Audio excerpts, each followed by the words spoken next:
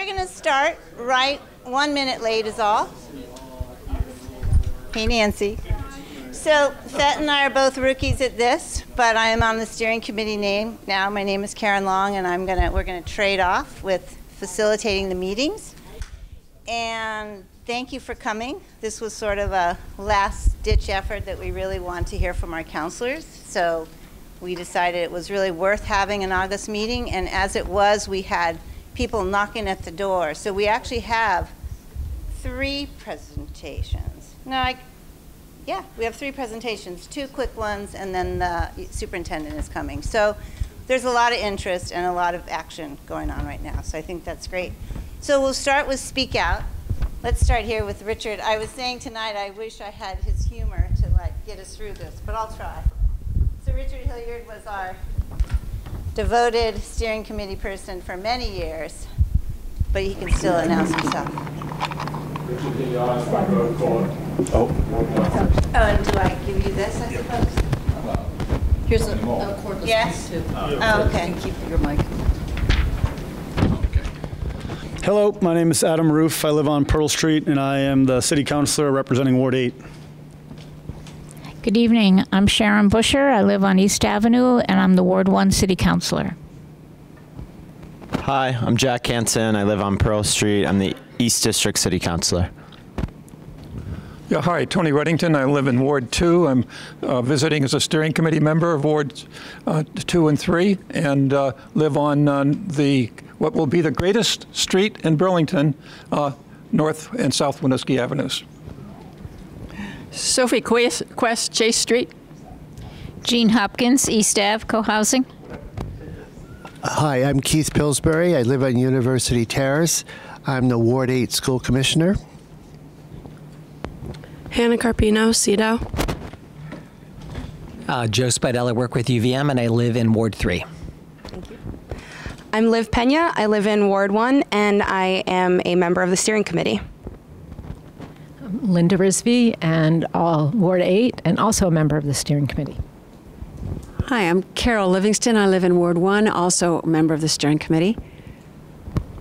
Hi, I'm Cindy Cook. I live on East Avenue, and I'm also on the steering committee. We stick together, so in case you guys get in. And I'm Jonathan Chappell-Sokol. I'm in Ward 1, and I'm also on the steering committee. And if I can ask everybody, this microphone is for Channel 17, so it doesn't amplify. So talk into it, but talk loudly for everybody in the room to hear. Thank you.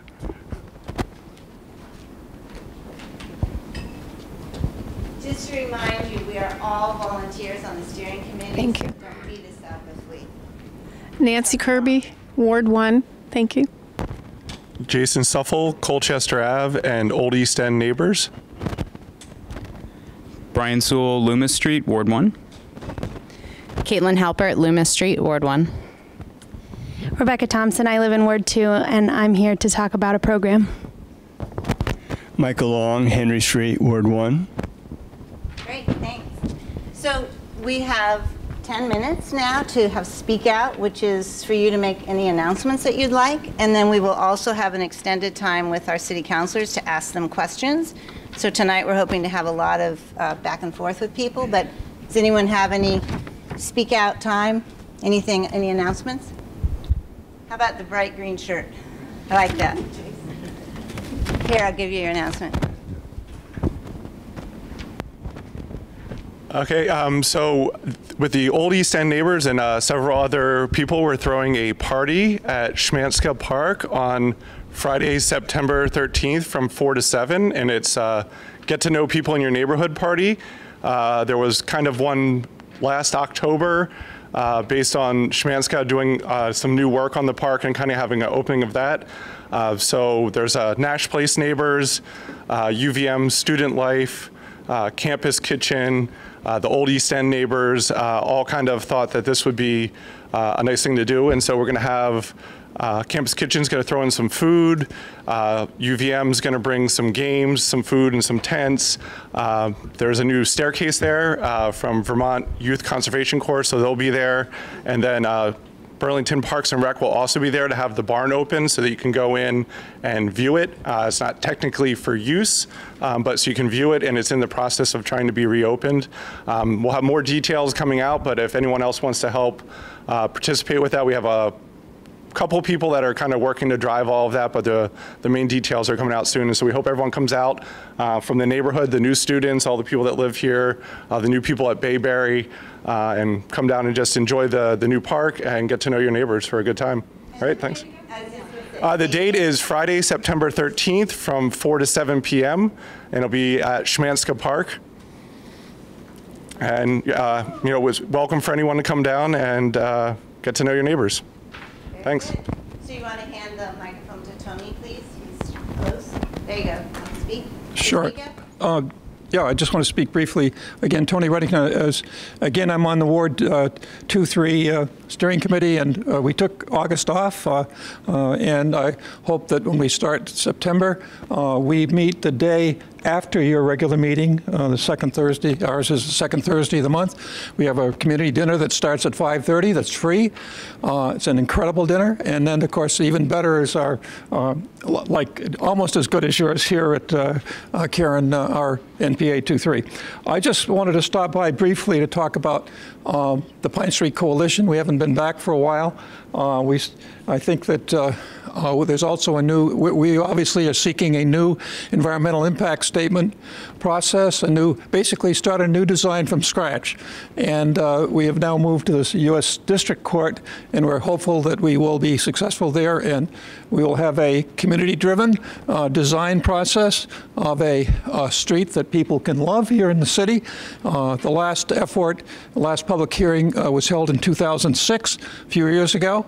There's a nice picture in today's 7 Days that talks about the pit, and we sort of look at the current design for the parkway is very much the big hole in the south end. And we right now have 1 injury per week for either pedestrian or bicyclist in the city. We have 2 car occupant injuries. Safety is important, and all the safety aspects of the parkway were never discussed, and none of the current best practices are used. An example would be that, for example, you would expect to find a sidewalk, spend $47 million, you'd expect to find a sidewalk. No sidewalks in the parkway. You would expect to find the other piece that's really bad is the disconnection of the south end from Hannaford's. If you've been down there at all now, that's already closed off for construction. Make a long story short, there are a few flyers on the table. You could help by signing our petition online, and if you have questions, just give us, just contact us and check out our website. Thank you. Thank you. Breathe in. There we go. We'll keep where it's close. Jason forgot to say he's got more T-shirts. Safe Colchester Avenue for all. We're all people, and we all need to be safe. And we are having bike lanes up and down all of the hill of Colchester. He's got more T-shirts. Great, Nancy. Could you hand that to Nancy, please? Thank you. Speaking of safe Colchester Avenue, I'm really happy it's paved. The lane is incorrect, and in the past 2 weeks, 7 vehicles, parked cars have been hit, and 2 accidents. One was a drunk driver coming too fast, and another one avoided hitting a rabbit and hit 2 parked cars. And I almost got hit pulling into my driveway with a car trying to pull around where the bus stop is. So yeah, it's a nice smooth pavement, but it's become a speedway. And I'm about ready to throw rotten eggs at cars going too fast. So something's got to be done. Thank you, Nancy. Yep. Keith? Oh, you want to? Okay. Okay. Oh, okay. And Jonathan also had something for Jared. Or maybe it's the same. So go ahead, okay. Keith, I'm sorry. I wanted to make sure that people knew that they were invited to the update on the BHS BTC construction update. Will be tomorrow night, the 3rd Thursday of every month during this construction and the period of about next 2.5 to 3 years. We'll be doing it every third Thursday at 5:30 to 9 at Burlington High School cafeteria. Tomorrow night, I believe we're going to be talking about the phasing of the project, and we're going to start to look at some of the schematic design, which we are expecting Whiting Turner, the major contractor, to come back to us within a week with whether our preliminary design will be able to fit the budget that we have for this project. So we've designed it, and now we have to see if we can if the budget will afford it. That will be what we'll be talking about in the next couple of times at these meetings. Okay.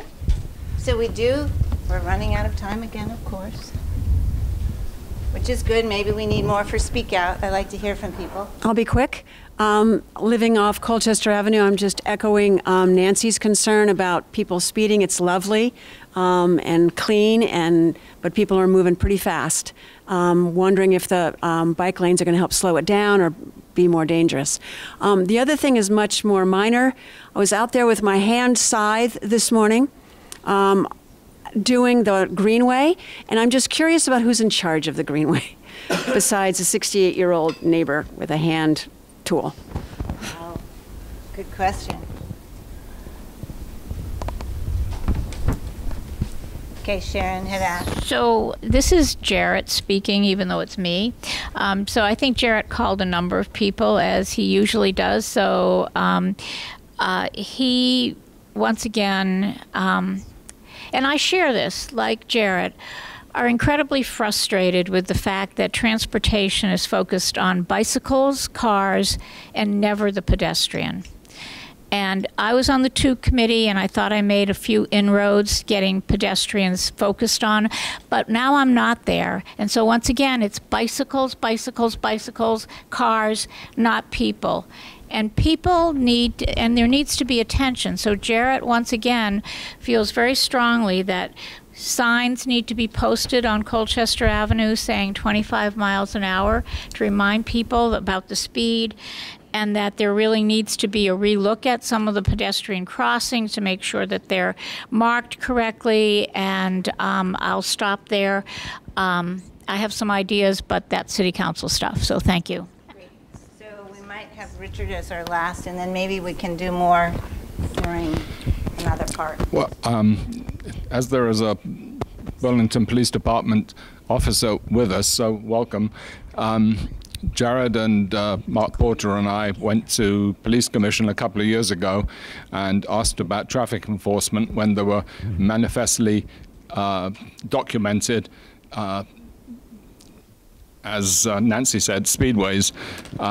And the chief said at that time, we prefer not to do traffic enforcement because it's a bad experience for the driver. And I thought that was the idea. But I wonder if the police officer would care to address that, because there's seldom, if ever, any traffic enforcement in this city. Bicycles, motorbikes, cars, trucks, police vehicles, buses. I was pulled over a few weeks ago, so they're doing something. They got a hold of me. You must have been really bad.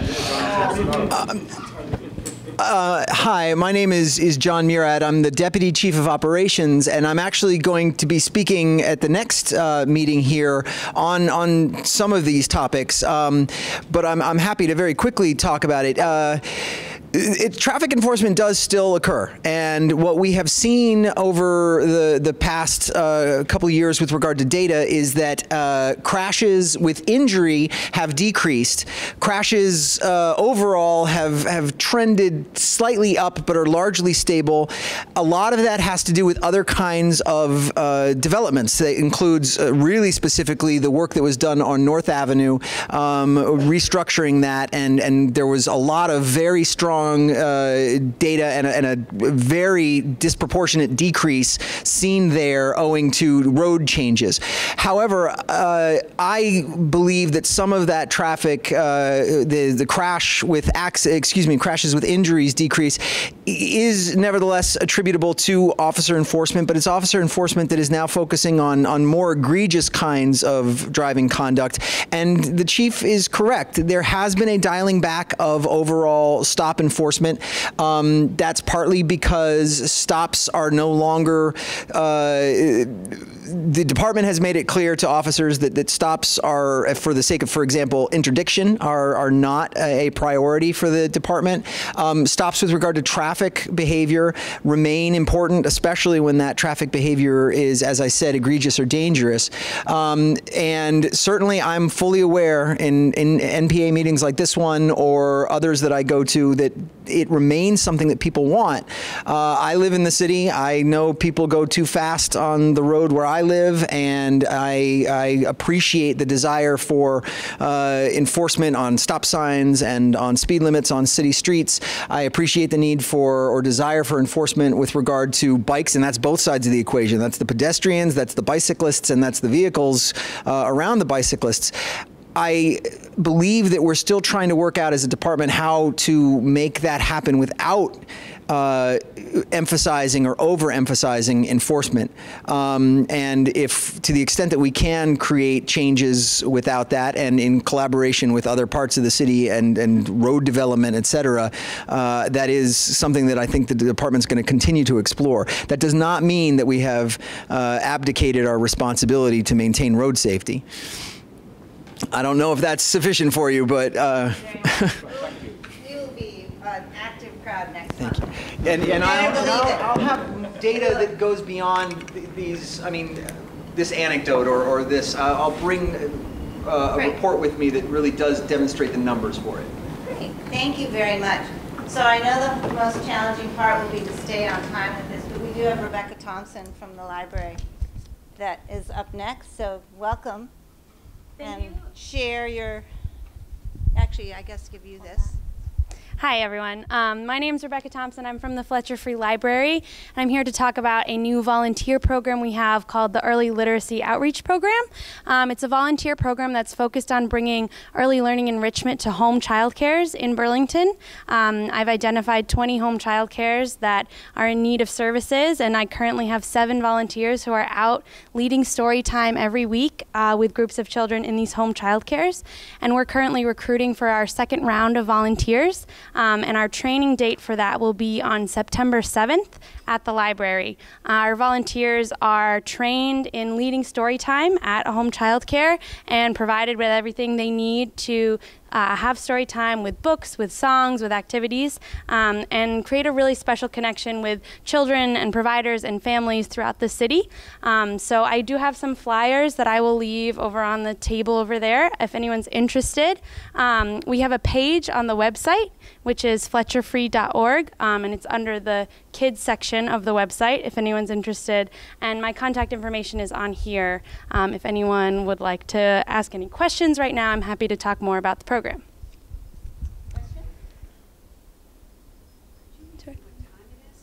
Oh, September 7th from 10 to 2 p.m. And that's at the library? Yes. Yeah. And where is the reading? Where do the people that volunteer, do they go to the library and the group comes, or do they go to the daycare? They go directly to home child cares who are often not able to transport the children they have. So each volunteer is placed at a home child care throughout the city. Do you have a list of those locations? They are on at a database. I don't have them at the moment. It's each volunteer is placed with one, and they visit the same one each week. I'm sorry. Can you take one?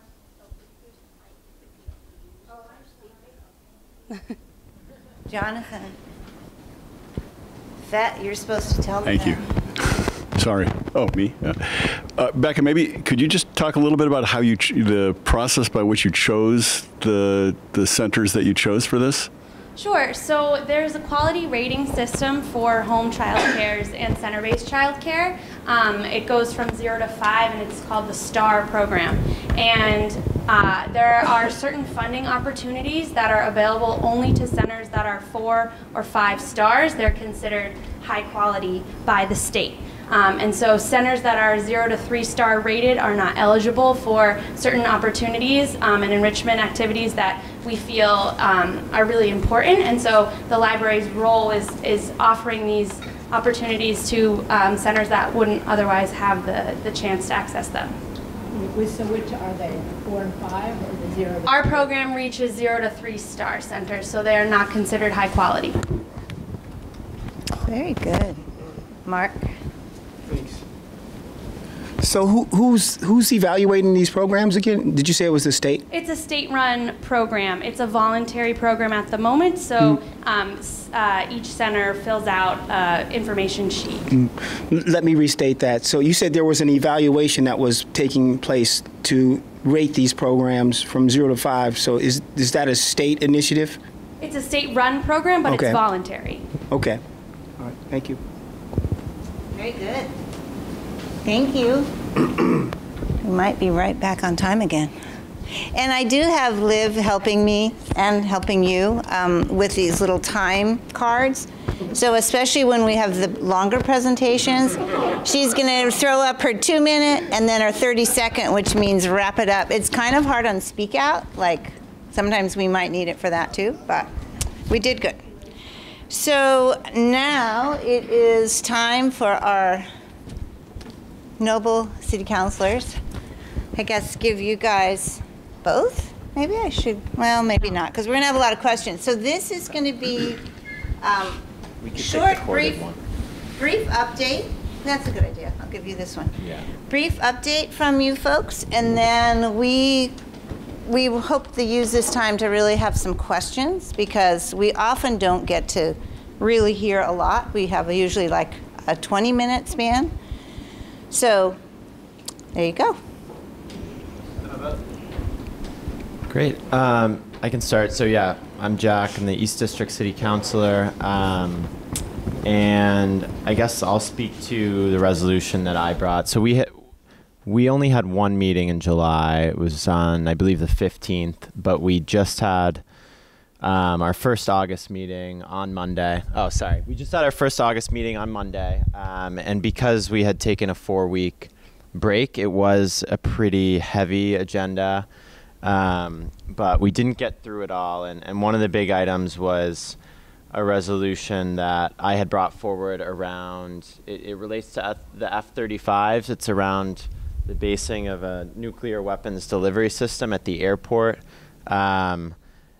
I could really go down the rabbit hole on this. This has obviously been an issue for a long time, and the Vermont State Senate passed a resolution this year around this nuclear component of the discussion, and the city of Winooski and South Burlington, their city councils also passed resolutions, and this is in response to information around the potential for upgrading F-35s to become nuclear capable. So there's been plenty of mixed messages on whether or not the F-35s that are slated to come to Burlington next month would be upgraded or not. I think there's a lot of evidence on either side of that, but this is a precautionary way to ensure that we're at least taking the stance as a community that we absolutely would oppose that and don't want to host a nuclear weapon delivery system at the airport.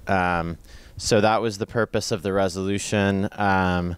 It passed unanimously. There was an amendment made to it as well that passed, and the amendment spoke to, wishing, this was an amendment by Council President Wright around wishing, safe trips when the F-35s come, and also getting the ball rolling on noise mitigation issues. So I think I'll leave it at that for now, but that was the biggest item, or the one that we spent the most time on Monday, and I'm happy to answer any questions about that item, and I'll let them speak to other stuff before we open it up and have more of a conversation. So, hi. I've been really immersed in a number of initiatives that are going on. One is the rewrite of an ordinance that deals with inclusionary zoning for affordability, and I've been part of that process, and I've been tracking it. I've been going to all the Planning Commission meetings, and it's now come back from Planning to the Ordinance Committee, and Councilor Roof and I are both on Ordinance with the chair is Chip Mason. So I just want people to be aware of that. Those meetings are posted, and I encourage people, if you have strong feelings about inclusionary zoning, to follow along with that. The ordinance deals with any number of aspects around it. So that's one thing. The other thing that happened, I'm glad that I heard you all got your communication about the use of enhanced funds for the NPA. I printed it out to make sure that our NPA knew about how to document those funds, and that's good. But the other important thing that will impact our entire community is that we had a presentation on reappraisal, which is coming to our neighborhood soon.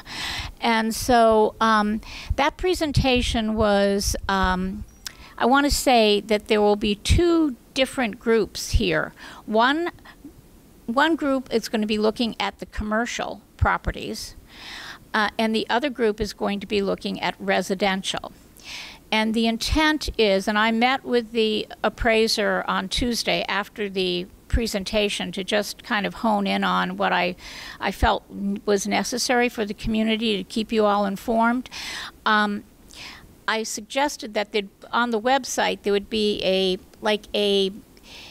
bullet, a page that would talk about what constitutes a commercial property and the approach that's going to be used, and some other factoids. And for residential, the same, what constitutes residential and the approach and other factoids. For residential, there won't be, people are not going to come and do on-site inspections. However, if the property sold within the last 3 years, they're going to come and visit you.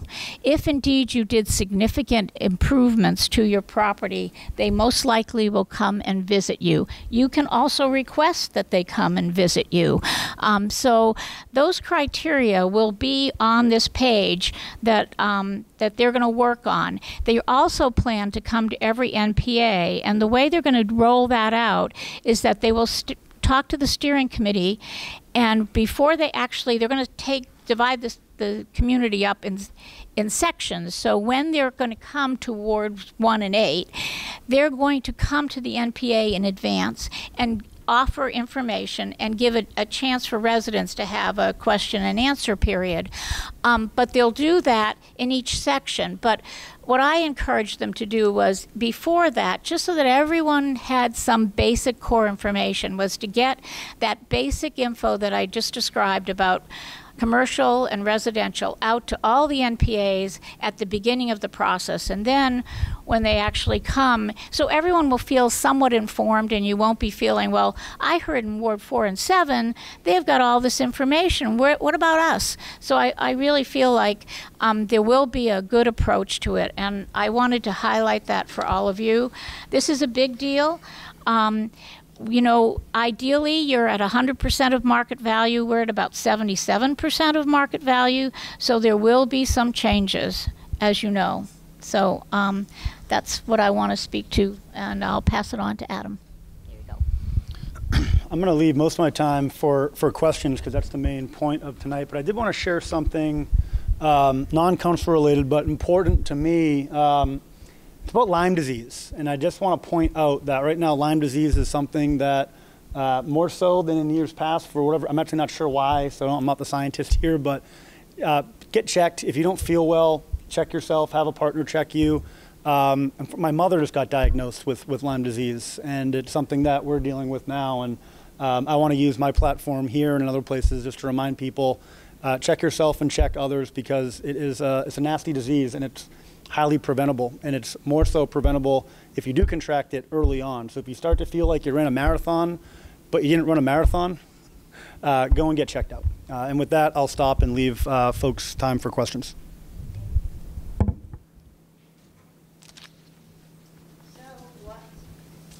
What is your pleasure? Who has questions for the counselors? I have a quick question. Here he goes. For Sharon, just a couple things. One, if you could explain what inclusionary zoning is. And then you mentioned a website. Is that on the city, or is that a separate website that's going to be established by the appraisers, or what? You mentioned the inclusionary zoning. I'm just wondering what that is. And you mentioned a website where you ask the appraisers to define what commercial and residential means. What website are you referring to? And just so that we can have it in the minutes for people to get that information.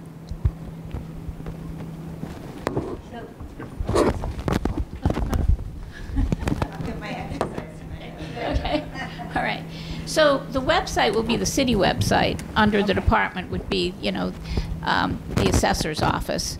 But it's not there. I mean, there's nothing there yet, but that's where you will find that information. Okay. So,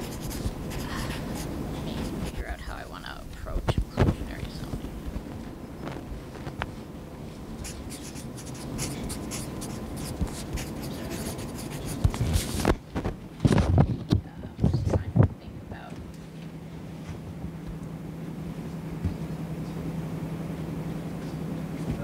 Do you want to come back to that?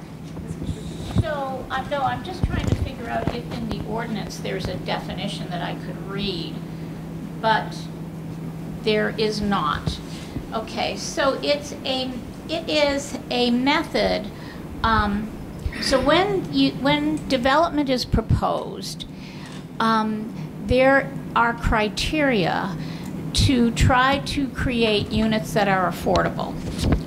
And so the affordability is if indeed, it depends on, so inclusionary zoning percentages, it's complicated. So it's about 15% of units that are developed. So if you're going to develop a project, 15% of them have to be less than 139% of median income. So it's an attempt to make some units affordable for people in our community. And it's also an attempt to integrate individuals so that you don't have just high-end development. So you would have a mix of incomes in development. So on any development like Cambrian Rise, the one out on North Avenue, that's got 700 and some odd units, and I don't remember the number. We all met with Eric Farrell, but I don't remember the number of units because his percentage, because of different criteria, is higher. It's about 25% of the units are actually affordable. Oftentimes, the way developers meet that affordability is they'll partner with Champlain Housing Trust, and they will create either buildings that are separate but within the development that are affordable units, or they will sometimes integrate those units into a bigger building. So the inclusionary zoning ordinance, what they looked at was a number of issues. One was the fact that some developers, in some of these scenarios, if you don't want to build the units within the project, you could build them elsewhere. And so that they recognized, like in some sections of the city, if we're really trying to integrate and make our community diverse, socioeconomically diverse, you don't want sections of the city that have high-end housing to say, no, I'm not going to build affordable units. I'm going to put them in wards 1 and 8. I'm not going to put them in ward 6. I'm picking on ward 6 as high-end. They're not all high-end, but anyways, let's just say that. So they identified that if 51% of the households are above this median income, you cannot put the units elsewhere. You have to put them within the project. So, but if you're in a community, if you're in the Old North End, where the median income is lower, then you could actually build these units off-site in another section of the city. Is that proposal, Sharon, or the current law? No, this is proposed. These are changes. The changes also have to do with, let me just think about it, percentage. There used to be, it's a huge ordinance. So, and I wasn't prepared to, I can do a better job by really being prepared to talk about other aspects of it. But let me just think about some other things I want to share with you.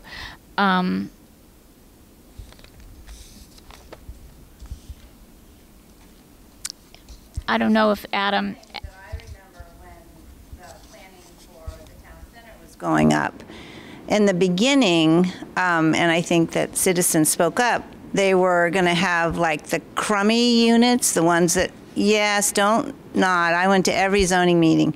But they were going to, and even people started calling it the poor door. Remember, and this is in the beginning. They weren't allowed to do it because a lot of citizens protested that those inclusionary units needed to be within the whole 14-story development in the housing part, not just the crummy ones that had no window or whatever. They had to be.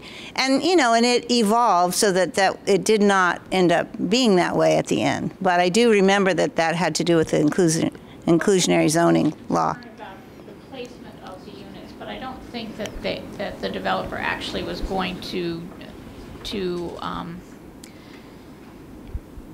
make them crummy units. I think there were yeah, I don't believe it was that extreme. I think that there is always concern when you have a mix of incomes to make sure that the affordable units are integrated fairly into the development. And so I think we are always very cautious, and we want to safeguard to make sure that people, no matter what your means, have the same quality unit that someone else is having access to. And I think that really that's the intent of this also. Inclusionary units are the same quality as the other units also. There's no differentiation, really. It's the affordability. One of the sticking points for us was the fact that there is a perception that because you don't have a lot of money, that you would not have a car. But there are people who actually are on fixed incomes who qualify for affordable units, who actually like work out in Williston at Walmart. So the parking component and whether you had to pay for parking and how that adds to the cost of housing, we really didn't solve that problem. What the planning, and just so you know, the City Council, CD&R Committee, and the Ordinance Committee bumped it to the Planning Commission because we couldn't solve that. And the Planning Commission ran around and tried to solve it and couldn't either. What they did say, though, was that just because you're in an affordable unit, so the number of parking places are impacted by the affordable units. So you don't have to provide cars for those units. So the requirement for parking is less, but the people that live in all the units, whether they're the affordable ones or not, have the same access to parking. So that was the way they tried to deal with it. As far as the price, there was really no way to, there was a conversation around trying to see whether should we put it as part of the overall cost of a unit, but then how would you do that? Because it's not really housing, it's parking. Not everybody has a car. And so that's the best we could do. So I'm going to stop now because I could eat up the entire hour with this. Sorry. Richard. Here. Thanks, Sharon. Yeah. City Place was mentioned, so I hope that sometime during this we will hear about City Place, get a City Councillor's update, but that's not my question. My question is, I'm sorry I wasn't able to go to the City Council meeting because I would have spoken as a staunch supporter of the F-35s and the nuclear deterrent, etc. Not desirable, but I would have spoken in favour of it. One thing, that's a separate argument, obviously, debate. But one thing that when I spoke about it 8 years ago, whenever it was, I reprised something that Daniel Patrick Moynihan, who was a senator for New York, used to publish a document every year of the money that came into each state from the federal government and the money that went out. And excuse me, unusually among high tax states, Vermont was a net receiver of federal largesse. So my question to the city councillors is, if we lost the F-35 mission, what thoughts do you have about, because that money is going to go somewhere, the mission's going to go somewhere, someone is going to be the beneficiary, economic beneficiary, if we are the loser. So what are your ideas for making up that economic deficit? Thanks. Darn, that's a good question. So two things. So the question is, how would we come up with the deficit? I think you have a responsibility. If you say we don't want that government money, what are we going to do to maintain the standard of living or the quality of life for everyone here? I think it's a good question to ask, but it's also an opportunity to recognize that that's not a reality that we're going to face, in the sense that the planes, it's a fact. It's an inevitability. They are coming, and I think that was an important next month, and they're going to come two at a time every month until, I think, what is the number, 18? Is that what it is? Yeah. So for or against the F-35s, that's not the question. The question is, how would we be able to backfill that loss? And I think the fair answer is we wouldn't be. We just wouldn't be able to. You know, that money, I mean, knowing also that money's unique for the airport. The majority of the money that we get from having that this base here is a net benefit from a one-to-one basis to the airport. Mostly the overflow benefit mostly occurs from the jobs and the families that are employed by that mission. So that's the spillover. I don't have the hard number, like the full dollar amount that we get from the various, I think there are multiple federal agencies that we get funding from. It's in the tens of millions, and the alternative would be try to raise it through some other revenue stream, which would be unrealistic from a tax burden standpoint. So, and beyond that, I think a lot of the reason why the reason we can fund and be a Burlington International Airport is because of all the infrastructure that we're able to have because we're a base. That's how I understand it. And so beyond just losing the mission and the jobs, we would also have the added difficulty of maintaining the flights that we have now from a commercial basis, and maybe also to a commercial on both the commercial basis as a passenger, also commercial for cargo and that such. So I guess it would be interesting to map out all the economic impacts on both ways, but that's my best guess on like a back of the envelope math. If they're going to have a question and you just kind of give me that, then I'll be on cue to give you that. And so I'm going to be very brief and pass it to Jack. So I supported the resolution about the making sure that the planes don't, or in opposition to nuclear capability for the planes. But as far as the F-35 and the fact that what having that base there as part of the airport, they provide a lot of in-kind services also as far as being there in case there's a fire or an emergency with a plane crash. So I wouldn't even be able to enumerate all of the things that would disappear if indeed their mission and all of that money went away and there was this void.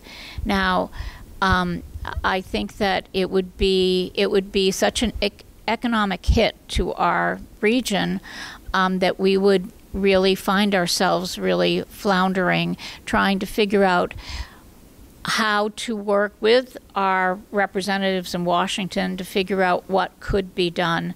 But I think, Richard, you're absolutely right. I don't have an answer.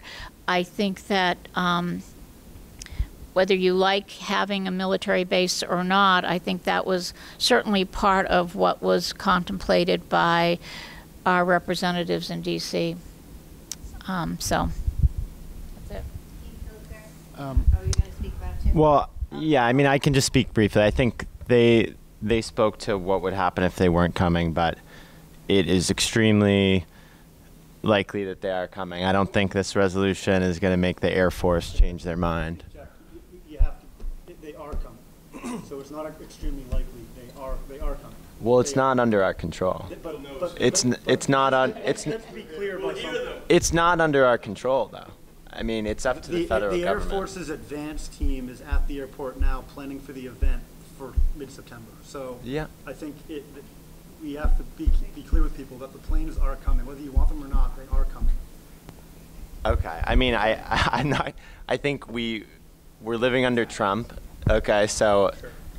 You know, you could give something 100% certainty from the federal government. I don't think I would do that, but I think it's extremely likely that they will come. I'm just not giving that 100% to Donald Trump's Air Force. We also don't want to be giving folks false hope. I fielded a lot of phone calls and emails over the weekend and on Monday, and I was the one who had to break the news to people that this was not an opportunity to stop the planes from coming. And I totally agree and appreciate why the resolution came forward, and I voted for it on all the bases for what the resolution was. But for folks out there who still believe that there's a chance to enact change and prevent them from coming, I do think we need to start getting real with folks and saying that, I'll meet you halfway. I will say 99.5% they're coming. So right, I'll meet you there. I'll go 98. You know, that's what Ward 1 and 8 compromise looks like. I just want to make sure that people aren't hearing that it's not. It's maybe likely that they're not coming. They're coming. Let's go. Sorry, go ahead. And I was trying to speak to it. I know. I'll put this away from me. So, in the event, the 98%, 99% likely event that they're coming, we do have a real, and again, they spoke to the question of if they didn't come, which I think is extremely unlikely. But we do have a question to figure out that I think is relevant in the community, and there's been a lot of articles about this recently, but how are we going to pay for the noise mitigation that will be necessary? That still is a problem that is not solved that we need to figure out. So I want to just kind of pivot from that question to a very real question under this reality, which is what we need to figure out as a community. So there is money from the federal government to deal with soundproofing. You know, initially the proposal was eliminating or taking down houses, which was I didn't like at all. Right. Anyways, that phase is over. Now it's soundproofing, but that money, there is money from the federal government that is coming for homes that are in certain zones. Okay, thank you. Is yours about the F-35? No? Okay. Is this about the F-35s? Yes. Yeah, let's stick on this a minute.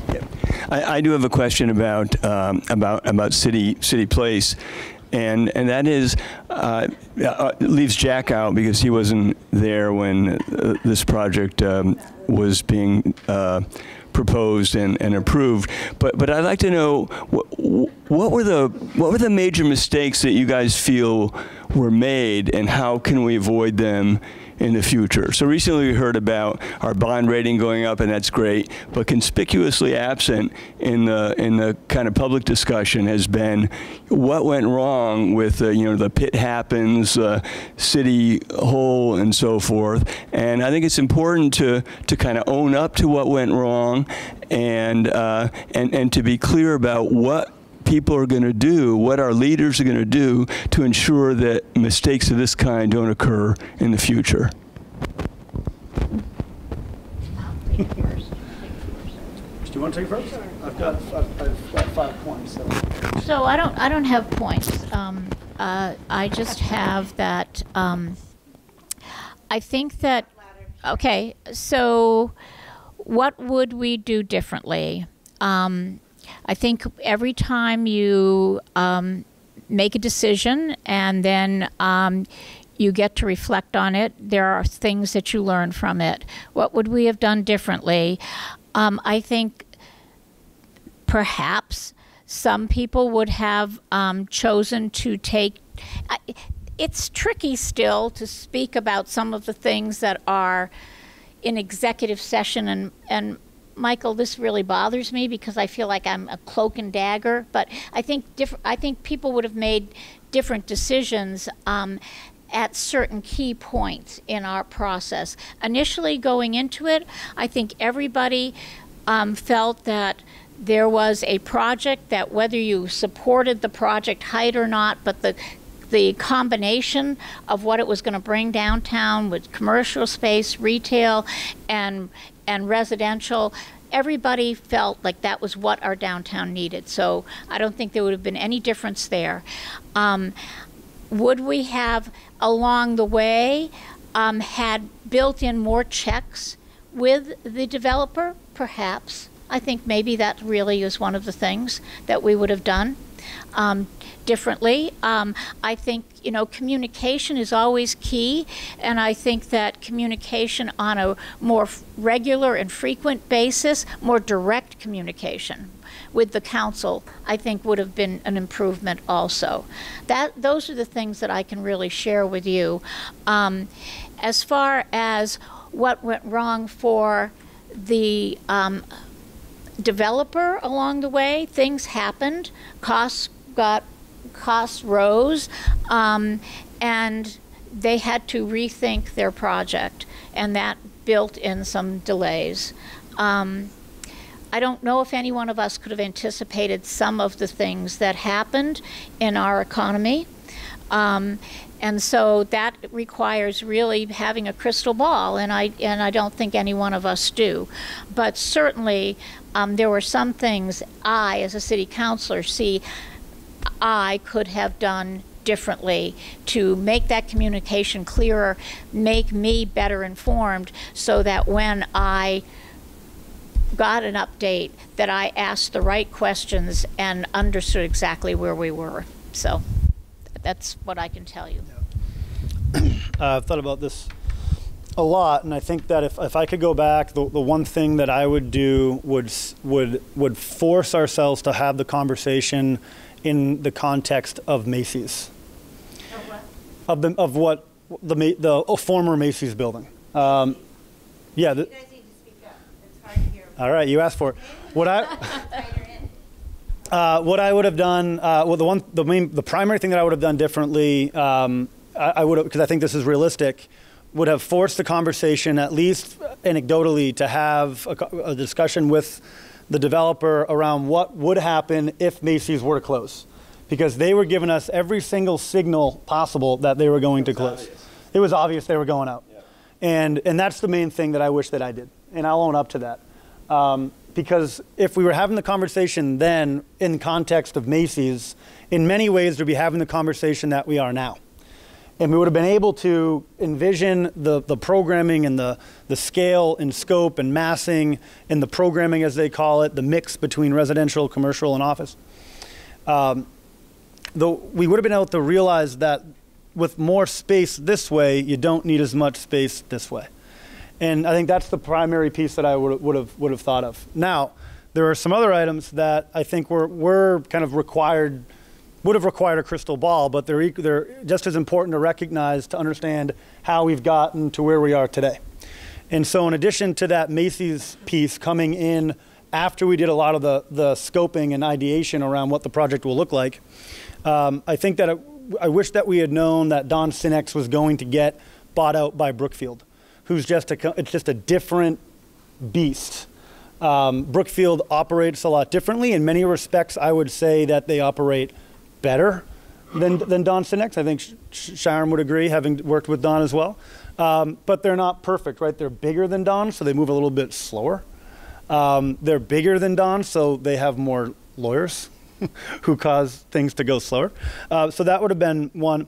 Also, and this is said without judgment to the suitors, but one thing that I did not contemplate was that once this project once it was greenlit, it was met with a lawsuit that lasted, I think it was 8 or 9 months or something. Again, without judgment to that lawsuit, that was a delay where nothing was happening on the site, and then coupled with that soon thereafter when deconstruction happened, they found asbestos, and that added another couple of months.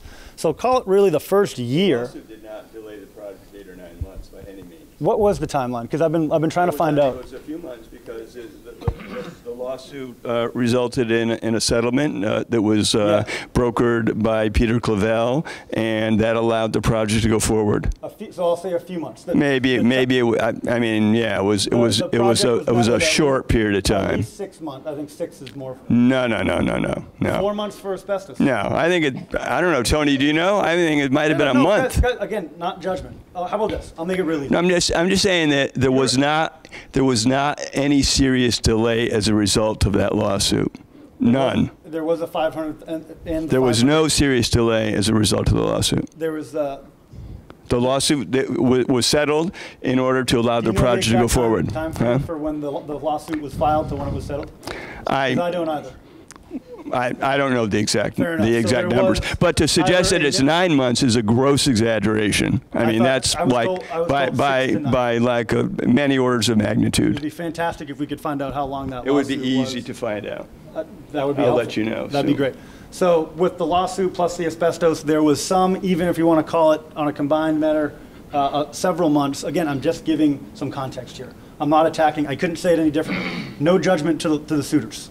But there was a lawsuit that did add a wrinkle to this, and they did come. I guess what I'm saying, Adam, is that the project was not viable, and I would like someone in the city to recognize that they approved a project that was not viable, and this is at a huge cost to the city of Burlington as a result of the poor judgment that they exercised and the lack of due diligence, despite repeated claims of doing due diligence. So I'm just looking for, if I make a mistake, I'll acknowledge that mistake. Yeah. And I think that's what people should do when they make mistakes. And I don't see any of that. What I see instead is people, before it was all about public-private partnership. And now it's like, oh no, that's private development, not my problem. I don't think that's been said once. No, I think it's an executive session. Excuse me, but I mean, is there an opportunity for me to finish my comment about City Place? Absolutely. Because that would be great. Because I think what's important to recognize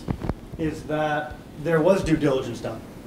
And Michael, if you could sit down and I've invited people to do this, including folks in this room. This wouldn't happen. Excuse me, may I? Because I was quiet with your statement. What would be interesting is to look at what we knew then and point direct to some specific things that, and I'll leave Jack out of this, but what your city councilors had information in front of us, and we made a decision based on that information. Right? I can't be more clear about this, that there are the contributing factors that led to where we are today were only identifiable through a crystal ball. And if you feel different about that, I want to look at the facts of the matter and the details and identify exactly where you think there was a mistake. Because I will own up to mistakes. My mistake was not forcing the conversation around Macy's. That was a gross mistake, Michael. But the notion that somehow we were to expect that Donald Trump would be elected on the same night that this community voted in favor to approve the TIF financing and the zoning overlay, if we were to have been able to anticipate that, we would have maybe have been able to have guessed that global markets that did impact the bids for this project which were estimated during the early 2000 and mid 2016 time period, which was a different world, folks. Again, this is not me trying to validate my vote. I'm trying to be frank, upfront, and honest about the true dynamics of what has led to this issue. The truest issue with this is that the bids came in 10, 15, 20% higher than they should have been, right? And that is only related to global market shifts, because there were internal reviews, and you might not trust the city. There were, and I can't convince you to trust me. I can't. It was the internal review of the city. It was the external review that we brought in. Our development professionals looked at us in our eyes and told us that this was a viable project based on the financial global markets that we were assuming, as well as the developers' assessments. And so with that triad of input, I'm confident in my decision. I would make it again if I had to go back. If I knew what I knew now, we would do things differently. Of course we would. But the notion that we were going to anticipate that Macy's was going to get sold and bought up and brought as part of this, the notion that we were going to know that Brookfield was going to take over Don Sinek's stake, I'm kind of glad that happened. And the notion that we were going to know that Donald Trump was going to throw our global markets into a bit of a topsy-turvy state, and our bidders were going to be 30% higher than they were supposed to be. I wish I could have known. I wish I could say I made a mistake and that I knew that was going to happen. Damn it, I wish I could. But there was no way for us to know that. No way. So I know I'm probably not supposed to speak up, but I just want to say, I guess for me, the biggest problem is that, well, one, I didn't know that Don Sinek's was bought out. I thought he's 49 and Brookfield is 51. He's no longer in control as we do. But he's still in there. Okay, that's what I thought. So he has not been bought out. I just wonder, is that new news? But the money. My biggest problem is that in Basic 101, you know, doing an addition on your house, you do not tear down something until you have the money in place. And I have two people that were, you know, they're retired now, but they were contractors, and I all along kept talking to them. One lives in Idaho, one lives in North Carolina, family members, and I'm like, there's no bonding on this. Like, there was no money. And so to me, that's the part about the viable project. And yes, and don't forget, PC walked off the job. It wasn't that, do you remember this? I mean, PC walked off the job. That's why nothing started happening. I mean, so to me, the biggest problem was there was no money to do the project. And as the city, we should have had more checks, like you said, and we should have not let anything be torn down until we knew there was money.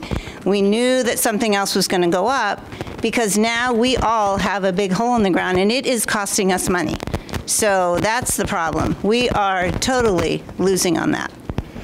Does anyone else want to speak up on this or something else? Jonathan? Yeah, I was actually going to talk about the appraisal, Sharon, that you brought up, but I was going to make a little rant about City Place in the meanwhile. I want to make that rant, but before I do, I want to say that I'm really not a big believer in placing blame. What I'm a believer in is learning and doing something differently next time. So it's wonderful to reflect, and it's wonderful to mea culpa, but the really important thing to do is to and it may be too early for it, but to get a group of people together, do some serious problem solving on this, and make sure the same thing doesn't happen again. That's what matters. It doesn't really matter who did what in the past. What matters is not doing it again. Okay? So let me, if I can just get back to the appraisal, because you mentioned communication, and to me, communication is absolutely the most important piece of all of this. And the reason why I was going to raise City Place was because my understanding is that the city is having daily conversations with Brookfield on what's going on. We heard this at a city council meeting sometime in the past. Daily. And it's 15 or 20 days since that started. I think the city should be telling the public what's going on in those conversations. Doesn't have to be a lot of detail, but it's like radio silence right now. I asked City Hall if they could present something on a regular basis. The response was, Brookfield will talk about this. It's not Brookfield's job to talk about it. You don't work for Brookfield. You work for us. The mayor doesn't work for Brookfield. The mayor works for us. You need to communicate what's going on.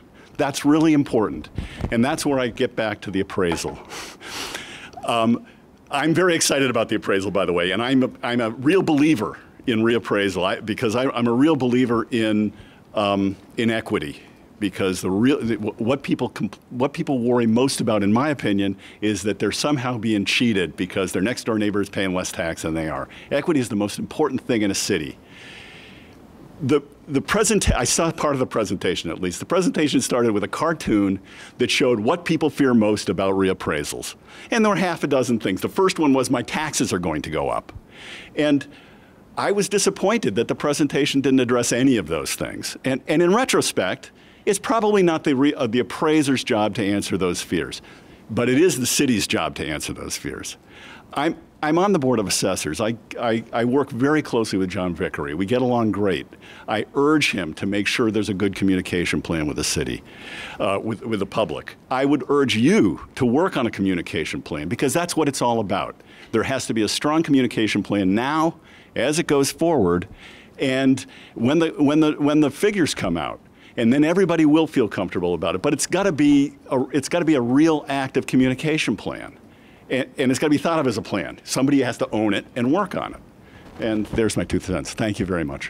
Thank you. So, as I said in my little brief presentation, the day after I heard, on the 13th, I met with John and said, it's about communication. And so I agree with you. I agree that the city as a whole needs the communication. Communication is key for any topic, whether it's city, place, or whether it's reappraisal, or whether it's the F-35, whatever. Communication is key. And so I'm doing the best I can with the reappraisal to make that happen. I feel like I work for the city now. I mean, in all honesty, I'm spending a tremendous amount of time in City Hall, and it's fine. But, you know, I can't cover it all because I just can't. But I do meet with departments and try to make sure that people get the information they need. As far as city place, I would like to say Sharon Busher's, resident of City of Burlington, feels as frustrated as all other residents in this room that maybe the city is getting daily communications, but this city councilor has heard nothing. And so I came tonight thinking, what am I going to answer if you ask me what's an update on City Place? Because I know nothing. And we were told, and we asked to have weekly updates, and we have not had those. So before this meeting, Adam and I briefly talked, and we're on the same page that we need to get those updates. This is ridiculous.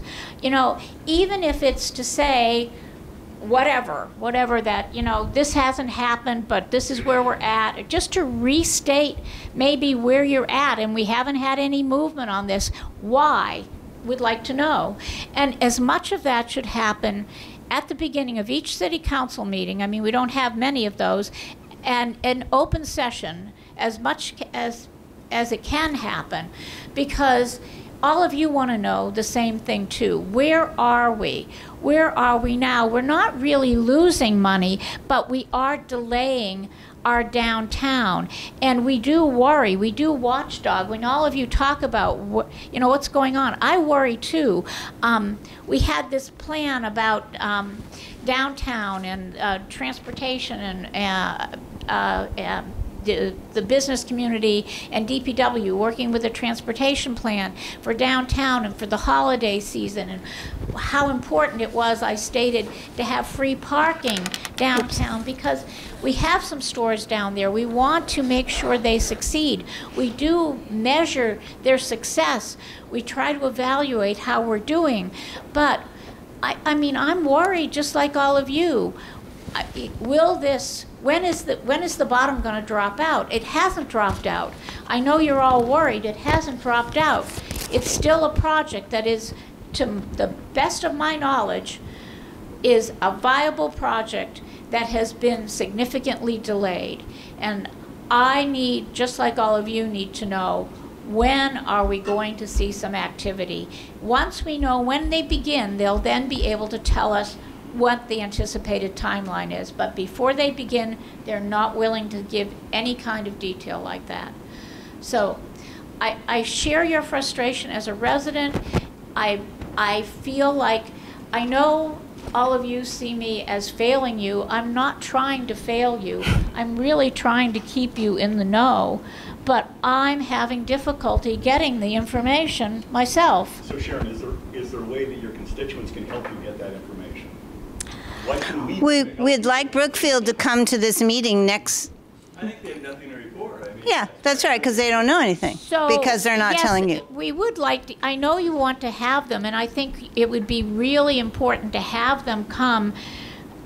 Hopefully, Well, I just when read they in the have something newspaper they that can they say. were, I read in the newspaper they were going to the NPAs, and so that they had gone to Ward 2-3, they went to Ward 6.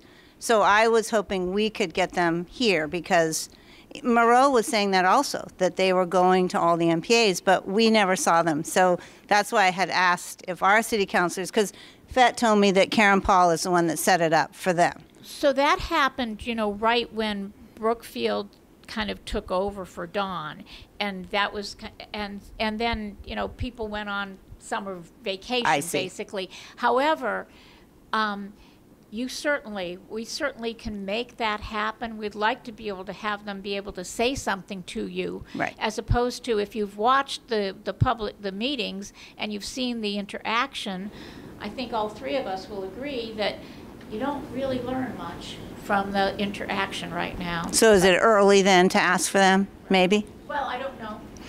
Okay. Maybe there'll be activity soon. Here you go. Thanks. I mean, I'd be happy to ask them, even if they say they don't have anything to say, because I think it's a good opportunity to get them in front of us and at least try to push them and try to have some type of dialogue. It might be limited what they can say, but I at least want to know whatever they're willing to share, if that's of interest to people. So I feel like we can invite them for next month, unless people want to wait. But I'd rather get them in the hot seat sooner than later, personally. But. So Will Vogel and Chelsea Ziegelbaum are the two names that may sound familiar. What I may or may not be able to share, I don't know these days. The lawyers will get me if I'm wrong, but they are planning to grow their team, and I don't know much more than that. I do know that they're planning to grow that team so that they can have more folks here locally, either permanently or semi-permanently. I don't know. I do know that they're intending to grow their team. And when I talked to them last, I said two things. Well, I said a lot of things. I said you kind of have two problems, right? You have a construction problem. You also have a communications problem, right? On the construction side, that's what you do well, it seems. You're the biggest in the world. You must be good at it. You're not doing a great job on the PR side of things. And at very least, use your city councilors to help you with that. And so I told them, you got to come to the MPAs. I know you made some tours. They wanted to, they pulled back, frankly, because that last update the city council they gave us was kind of, I almost swore, it was kind of thin. It was no update. It was an updateless update. And they got flack for it, as they should have. And I think I actually can, to a degree, you can appreciate this. They don't want to give an update again unless they have something to update us on. And so if they were to come back and say, the update is we have no update, I'm probably going to throw something at them, right? And I know they don't want to do that. So they've been asked, they have committed, they said they will come. I'm hoping for September or October when they have a substantive update to give. And hopefully then it's not just those two who aren't in Burlington very often. And I do think we need someone who is here locally, if not permanently, a whole bunch of time, if not from here, or at least has familiarity with the area. Because I do think that, like John said, communication is really half the battle here. And it's an easier problem to fix. Shoot, I said, look, take a full page ad out in 7 days and introduce yourself to the community. That would go a long way. Don't even update anything on the project, just introduce yourself, and people in Burlington tend to respond well to that. More of an update would be nice, but you got to be seen. Okay, we have 9 minutes left. Oh, that went by quick. I have. No, I thought we'd go to 8:25. 8:20. I have a question about that. Do you think that the size of Brookfield may be making City Place less of a priority for them? Do you, see how hard it is to hear? Do you think that the size of Brookfield is making our City Place less of a priority for them? They've got a lot of irons in the fire, a lot of money on the line elsewhere, I'm sure. So could we be a very low priority for them? And is there anything we can do to encourage them? They've got about 50 million committed in the pit already. So they're like a four. I don't know how much they're worth now. It's peanuts. Tens of billions. It's a rounding error for their overall budget. That's for sure. I haven't gotten that sense. Well, let's be fair, right? Whatever, if they're probably building some skyscraper in Kuala Lumpur or something, that's probably a higher on, if brass tacks, probably higher on the list of priorities. But I don't think they only have one priority list. I know that their director of construction is focused on this. They are not ignoring it. They are doing work, and frankly, a lot of we kind of glazed over it, but I didn't get to it. This is an important piece. Don Senex is still involved in the project, but a lot of work, a lot of dancing had to happen to get him to take the back seat, right? So having him be a 49% partner in the project still did not mean that he still wasn't driving the ship, and a lot of work had to go in to take him off the steering wheel. I know ships don't have steering wheels, but that was a big lift, and that was a major update that frankly got lost because of that silly delay that happened. We had that Monday night executive session, and then Tuesday there was, remember, like that comment in the hallway that happened, and that spooked everyone. We didn't get that darn update until later that week, because that was lost. That now Don Senex not just is a 49% partner, but also not driving the ship anymore, and I think that's good. So I want to answer your question by, as I was walking over here, I was beginning to think that I do believe we're not a priority for them. That's my gut. And I think that it's because they don't have a dedicated person here, and they need a dedicated person. And so they can tell me that we're a priority, and they have told me we're a priority. But just like I can tell you something, you want me to prove it. You want me to show you. I want them to show me we're a priority by being here, by communicating regularly, and by taking some small steps towards beginning the project. That's what shows that we're a priority. And so I agree somewhat with you that I think we are small fish. And, you know, I'm concerned about that.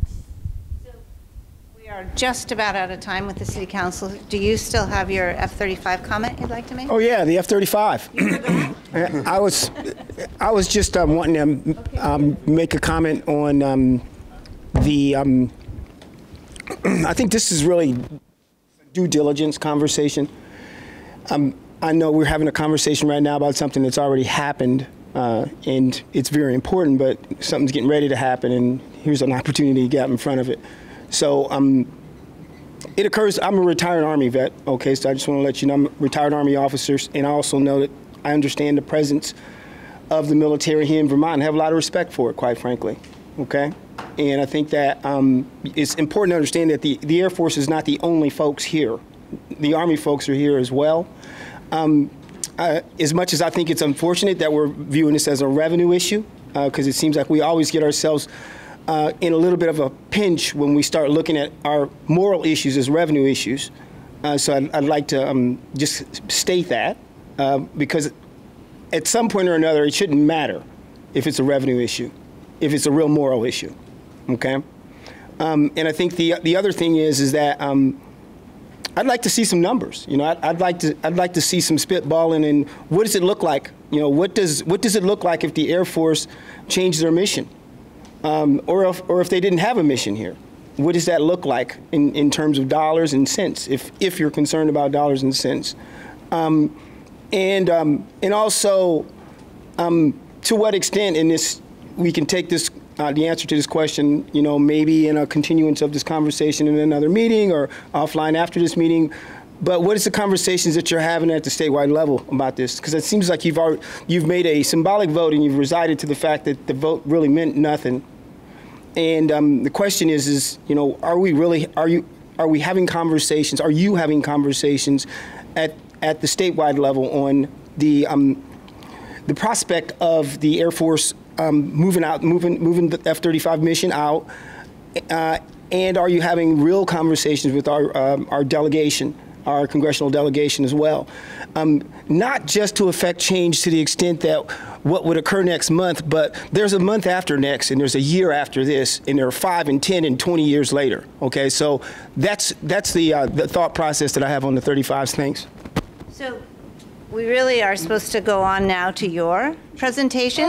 Did you forget? Yeah. Oh. So do you want to answer from that, or I mean, I feel like in all fairness, I think they should have an opportunity to say something. Okay. And I'll just cut back on my presentation if it's necessary. I'll try to make 2 quick points. 30 seconds.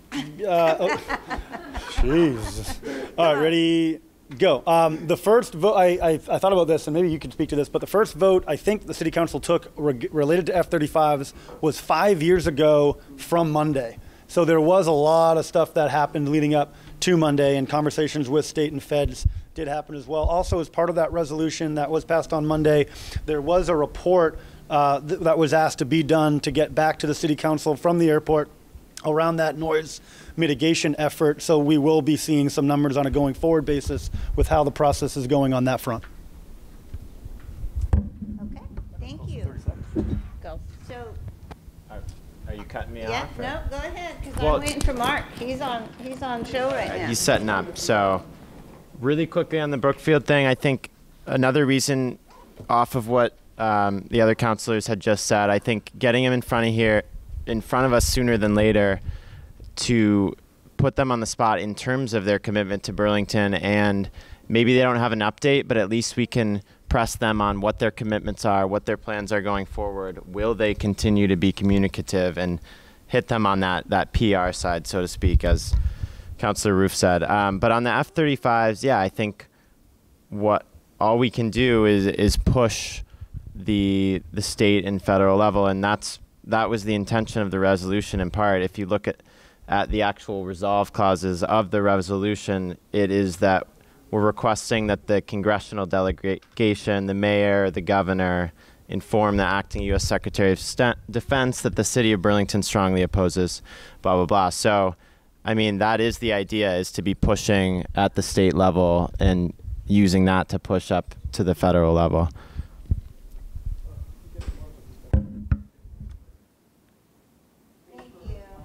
Yeah, and so I'm just going to tell him, Mark, that, oops, he's walking with Adam. So, Mark, so as Adam stated, you know, the F-35 conversation started quite a while ago, and so a lot of the constituencies that you referenced, state and then federal, as far as our reps, weighed in early on, and were very clear about what it meant to the community, what it meant not only economically, but what it meant for our ability to be the kind of state we wanted to be. And so there's a lot of history there, and we'd have to go back and look at it all in order to actually answer some of these questions. Yeah. That's, is there any volume coming out of there? We'll try it. If it doesn't make any difference. I mean, we'll figure it out. We'll figure it out. No, it's fine. What's this guy doing on here? I just clicked the first video on YouTube. What do we got? Jonas Brothers. Did you? Did you really? So now No. You just need to. Okay, so click here. A dance. Here. Get rid of that. Yeah. Okay. See you later. And you want to get to your PowerPoint? Yeah, I had right there. 1 second. But I had it. Okay, great. Yeah. Thank you. And we'll see. And if that video works, it does it. If it doesn't, that's great. We're not even going to really even talk about that. Closed captions. Okay, thanks. So, Mark, I'm Ward 1, and I think I know mostly everybody in the room. I want to give a shout out to John. Thanks for showing up. Good to see you. Also, the city councilors and y'all, I see you back there as well, and the rest of you. Liv, thanks for hooking us up and getting me in. I'm going to tell you very briefly a couple things about something that's planning.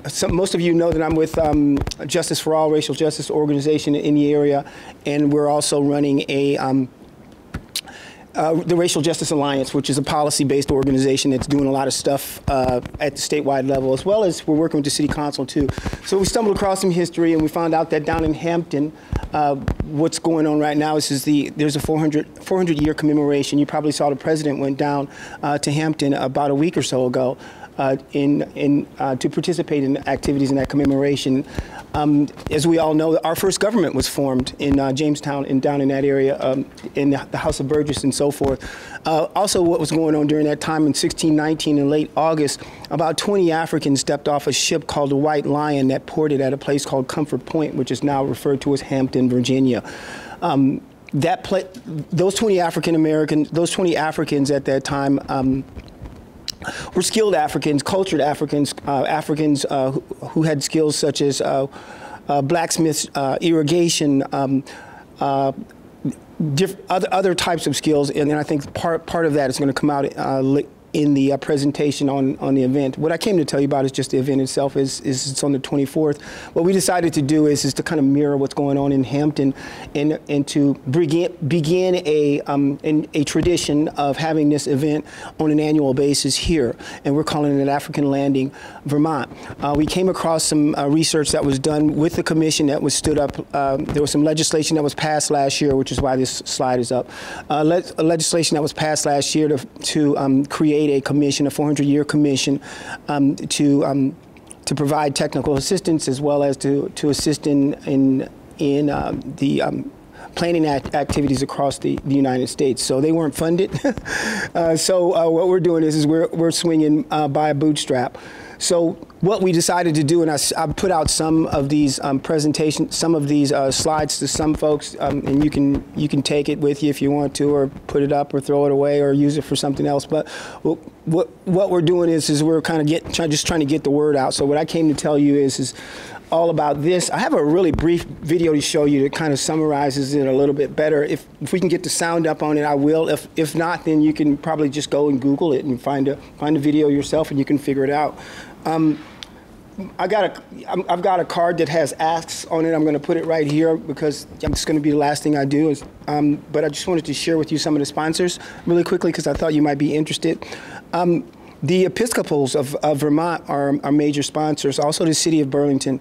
I just wanted to let you know that Twin Craft and Ben and Jerry's chimed in, and Disability Rights, Burlington, Vermont Schools. Thank you, y'all. As well as UVM. The Vice President of Equity and HR, that office there. Then there's a number of private donations that have also come in, so I'm encouraging you as well to assist us with this if you can, please. I'm not supposed to ask yet.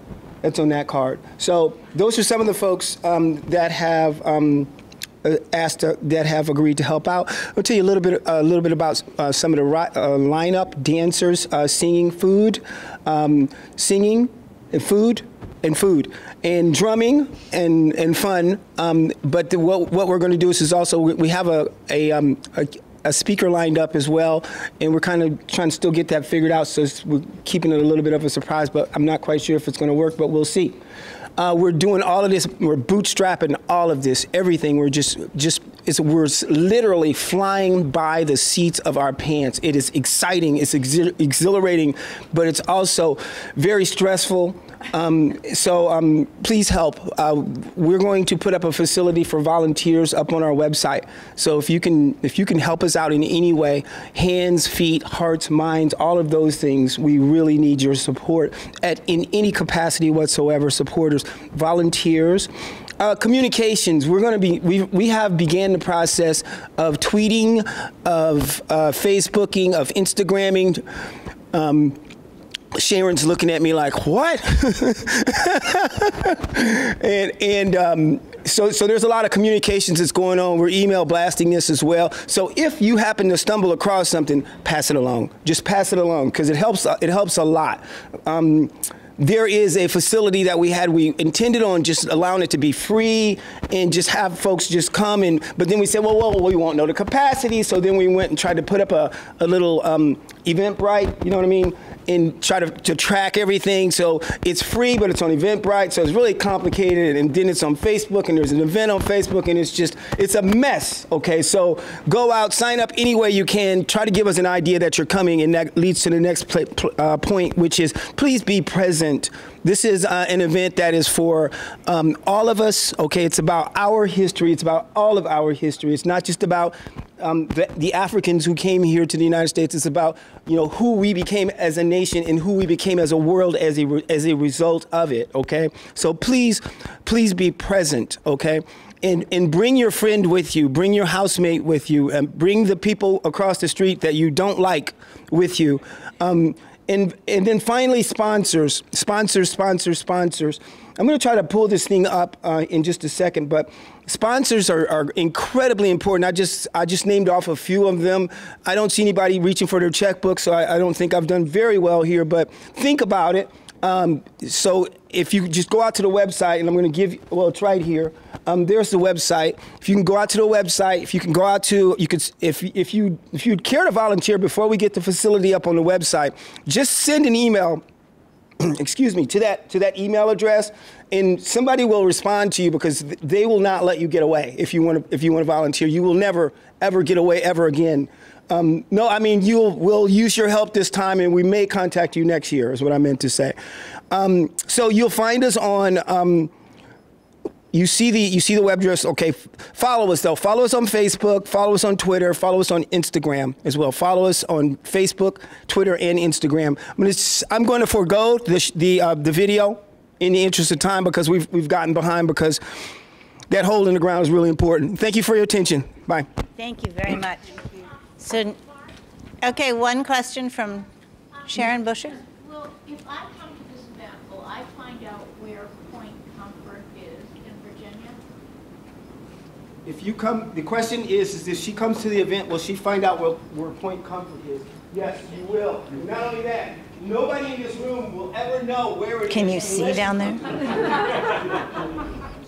This is true. I'm going to take, if you don't mind, just one more. Wait, hold this. One more 30-second question, and because I think I saw your finger go up. Is that no? You didn't have a question? Okay, so we're done. Are we done? Everybody clear? Are we good? Thank you so much. Here you go. Okay, maybe you could help. Is that the right spot you put it in? I don't know. You pulled it out. You pulled it out. Here, I can help you. Here, let me see here real quick. Let's go.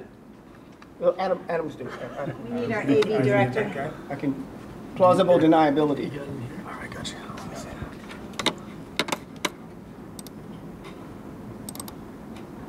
Here? That one? That's it. Don't know how to present. Oh, that works.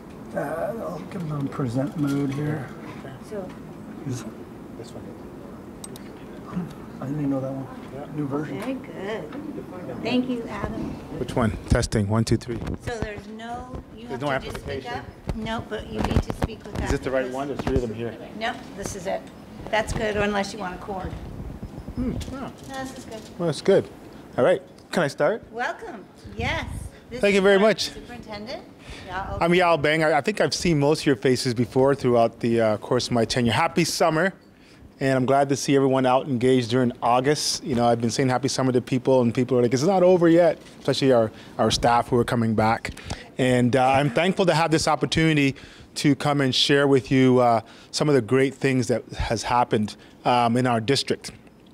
We've had some really good support from the community the last few years in terms of supporting our budgets and supporting our bonds to build high schools and other things. So wanted to take the opportunity to go out and start sharing in terms of the work that's happening.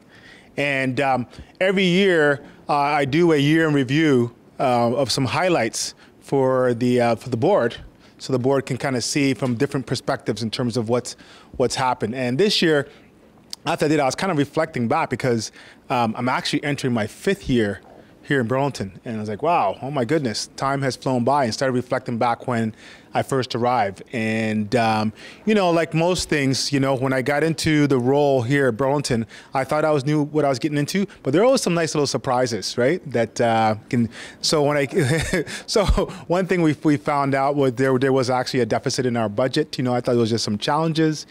We've had a number of leadership turnover in a short period of time, so that adds some instability around that. There were racial tensions among students and staff, and there were some real issues that we had to address and deal with. And there were some structural things in our finance department and our human resources department as well too. But we quickly got back to work, and some of you were probably a part of our community engagement process when we did our strategic planning. And we did a large consultation and got lots of good feedback and got to understand a little bit better what the needs and wants of Burlington. And that gave us our strategic plan goals, which is sustainable finance and facilities, equitable climate and culture, and inclusive teaching and learning, right? So I was kind of reflecting back and saying, okay, well, you know what, we actually have moved the rock up the hill a little bit. So that gives you a little bit of context for those of you who I didn't meet when I first came, where I'm coming from. And I'm really proud and happy to be sharing this after my fourth year and entering our fifth year. And I think this is going to be one of our best years ever, because we've been able to put some structures and processes in some of the logistical things, and we're now shifting the organization around really the level of engagement, sort of in the classroom engagement, and working with our board to set up some structures and to have high achievement for all students. So let me share with you, it's quite a long presentation, so I'm not going to go through everything, but I wanted to give you a flavor. And if you're interested, go on to our site. You can go on to superintendent, and it's one of the first things right on the board website under the superintendent page. You can click on it and you can peruse through it page by page. It's good night reading if you want to get to sleep, stuff like that.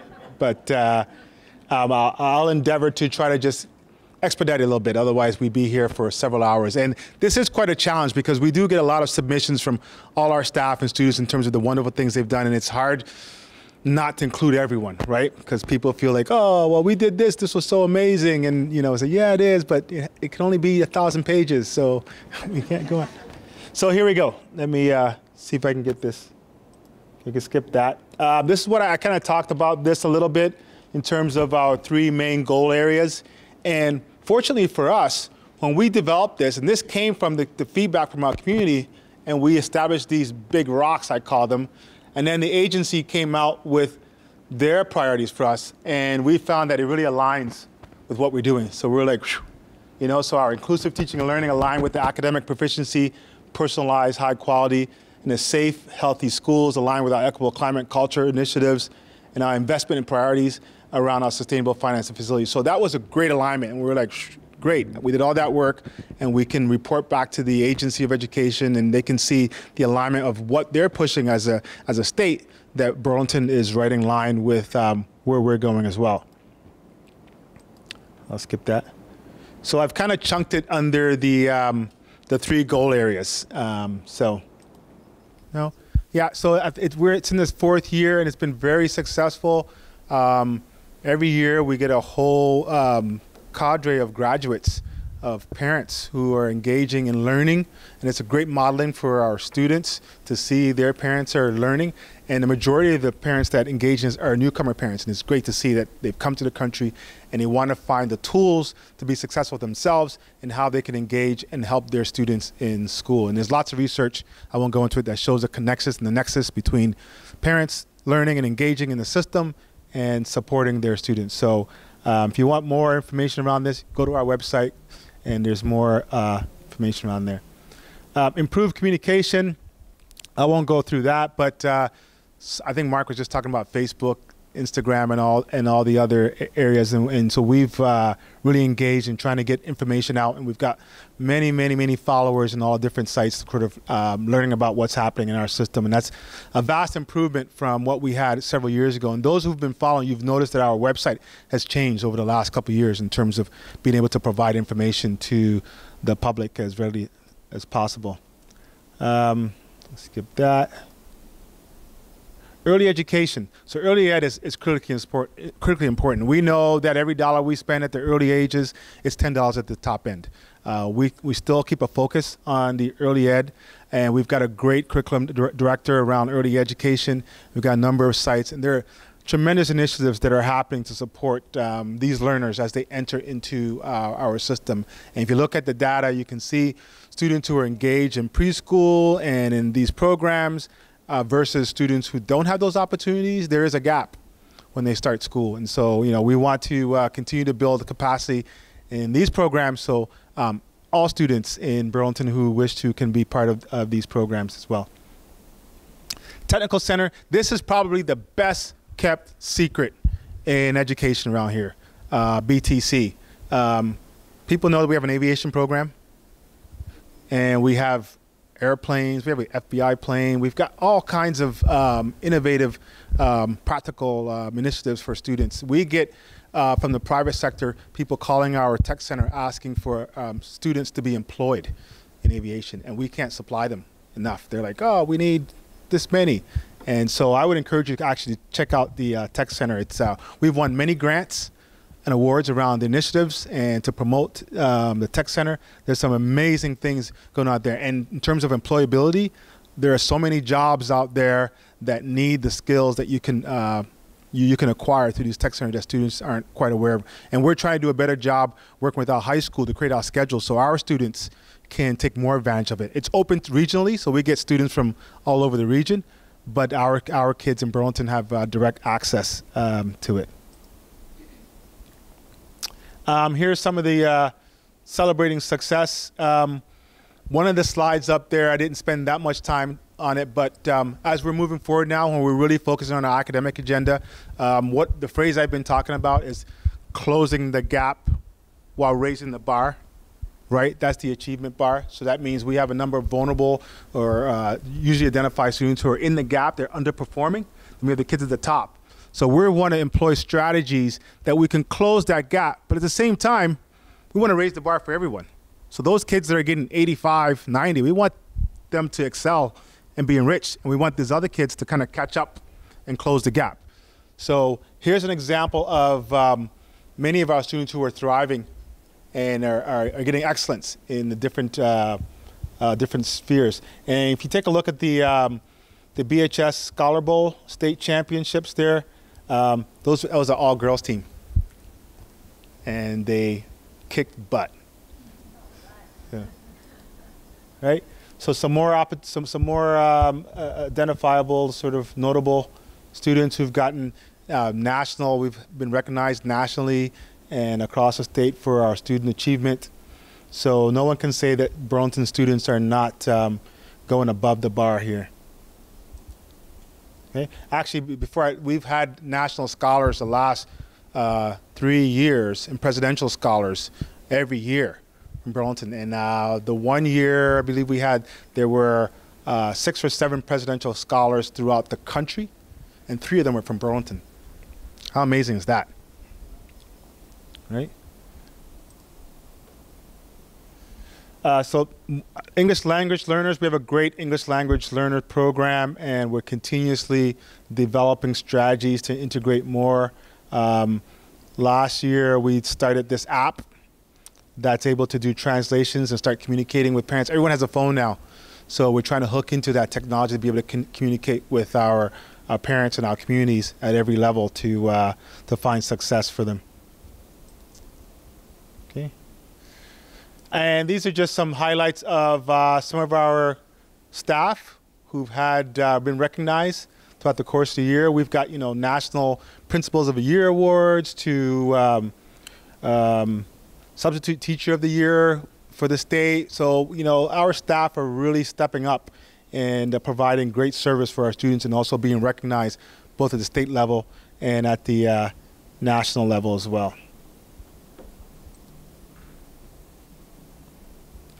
When you talk about innovation, Burlington certainly is innovation. There's a City and Lake Semester program, and what's really unique about this program that it's kind of grassroots, because it started with a couple of community members, a couple of staff. They came and had a proposal. We sent them back, said we couldn't do that. They went out and got grants. They developed the program. And now we've got this amazing program that our students engage in learning in the city. And I know that they had an audience with the mayor last year, and they were talking about their equity data, their equity report, and gave them input. And many of the students got really engaged around changing their careers and all kinds of. I had an opportunity to go to their closing at the end of the year to hear about their successes, and it was amazing. And one of the questions I asked the students is, you know, what makes you successful here than when you had classes in the classroom, in the building, in the school? Because they're not housed in the school. They go around the city, and they have a spot downtown as well too. And they talked about the engagement and the learning style was different. So you had students who were poor performers or high achieving. You had high achieving students who now really found their niche and were connected to different avenues of career paths that they never even considered. So we hope to continue that program and to look at other ways of innovating. We've had lots of communication from other jurisdictions who are interested in trying to replicate this. So if they come knocking on your door, if you're a business person or you work in a community somewhere, please open your doors to these students and give them an opportunity to learn about what you do. Continue on curriculum innovation. This food cart here, that was developed by students, and there's a number of them in the schools. And so now they use it as lessons, and they actually get to prepare food on it as well too. And I'm talking elementary kids, not even the high school kids. So lots of good innovative initiatives happening. I talked about we implemented our achievement gap strategy. So we want to aggressively look at what we can do to address the challenges for our vulnerable students. And to do that, you have to keep an eye on the prize. And so we had to dedicate special staff who were doing research. We had a team go away to Harvard last summer and spent the summer with a number of districts across the country, with instructors there. And they came back, and we hired some special staff. They're doing some data analysis and come up with strategies that are going to help our students in terms of closing the gap. So we're really excited about that and look forward to progress in this arena. And here's some examples of work that's happened already. I really like this part because I see the picture in the corner. Dig into the data. That's one of our teachers and instructional coach, and they had worked with a group of teachers around formative assessments in terms of using data to change their practice to support students, and they were doing a bit of a celebration. I like that because I really like cake, so I like to show up for those opportunities. And I thought that was really a fun way for them to celebrate with their students and with their staff in terms of you can make the change if you add the right strategy and you put the effort forward, right? I wish I had time to go into detail about all of these, but I know that we're only here for, right? So you can see lots of professional development for our staff in terms of how to, we can't just tell the staff we need to close the gap. We have to give them the resources and the supports to do that. And I thank Burlington for supporting our budgets. That gives us the opportunity to hire the appropriate staff and also the professional development that's needed to support these learners. Okay, sustainable finance. I won't spend too much time on this because you're probably seeing a lot of propaganda around this prior to the votes and things. We want to thank Burlington for supporting the re-envisioning of Burlington High School, and we'll be embarking on a 21st century learning space, which is going to be amazing. And this is also tagged with BTC, Technical Center. So you can imagine the infusion of the Technology Center and the high school. We're going to have double gyms, drama centers, the arts, the music, everything. It's going to be a beautiful site. It's going to be an engaging place for our students to learn for the next 50, 60 years. Right, so that's going to be an amazing thing. It's not only going to be a building, but it's actually going to change instruction because the design that we're working on is helping our teams and departments in how they plan together and work together, and also using maker spaces in terms of how we give instruction and supports. And those of you who've actually been to Burlington High School, if you've been to the science labs, anyone been to the science labs, they're not appropriate for 21st century for sure. First of all, the spaces are not enough to fit the right size classrooms, and the equipment is not up to date. So we're going to have a chance to bring our kids, give them the resources they need, and be able to strive forward. We have a capital plan. We have a 10-year capital plan. that's working on not just the high school, but all of our schools are in the plan.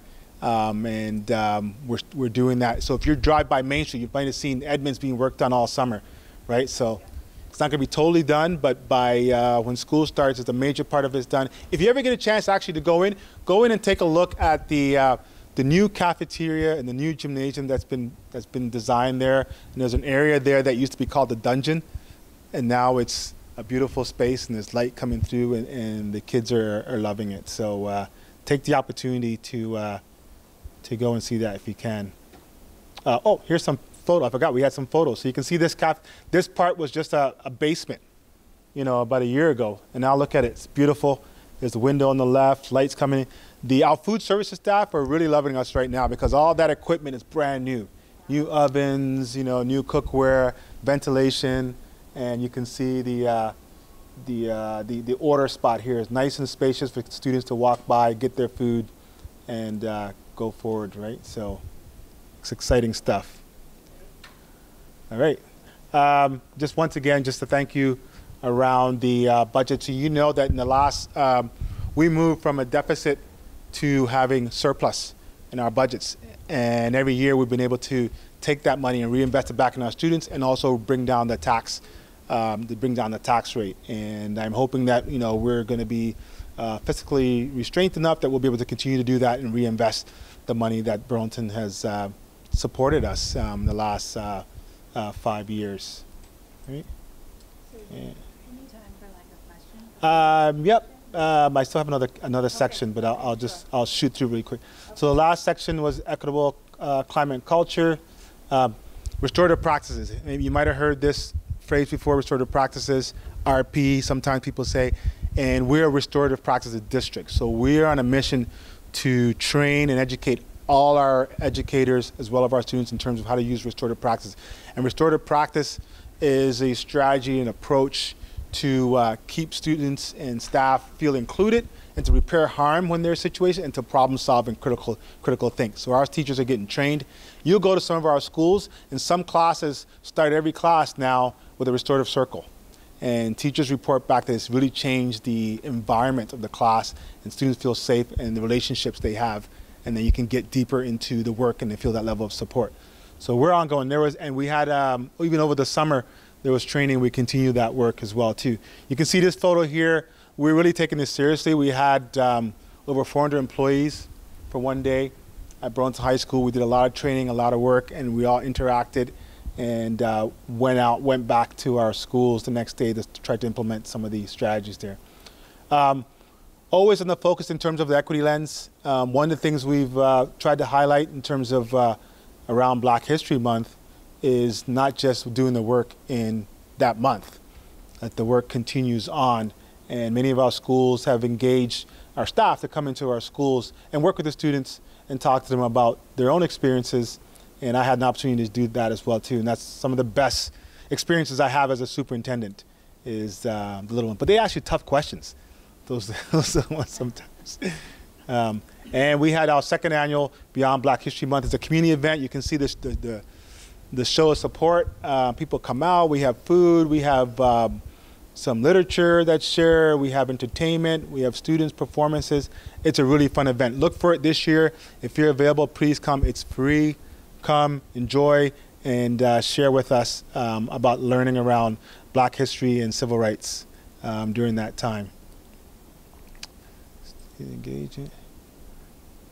Facilities, again, we've been highlighted in some really good articles around our equity initiatives, and this particular news article was around the gender-neutral washrooms and the work we were doing in the schools, and that was really proud to see how far we've come with that.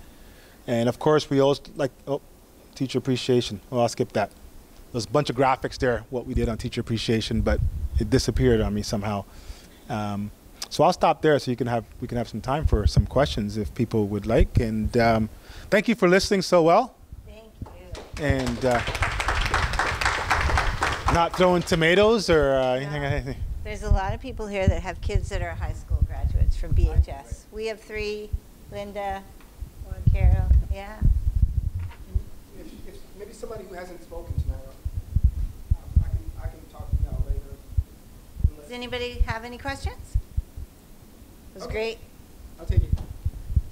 Y'all, thank you so much for coming, and we really appreciate your work and how you've transformed our biggest school system in the state.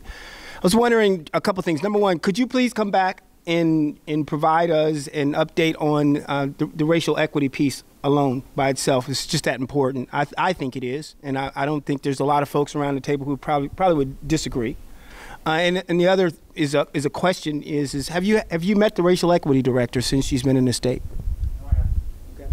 Yeah. I would love to make that connection. I would love to do that. And I will also, we actually have, if you want to go onto our site for a preview before I come back, we do a report every year called the Equity Data Report. And that report actually looks at race, socioeconomic status, and other pieces. And there's lots of information in there that you can learn about what we've been doing. So I would love the opportunity to come back and talk about direction we're going with that and the work that we're doing and our struggles and challenges around that as well, too. Okay. Oh, you need the mic, I guess. Yeah, we have to share because the other one batteries are dead. You touched on it. So this was great and informative for me. Karen was referencing I have 2 children that obviously are adults and graduated from BHS. One of them was a real challenge for you. The other one, not so much. But anyways, I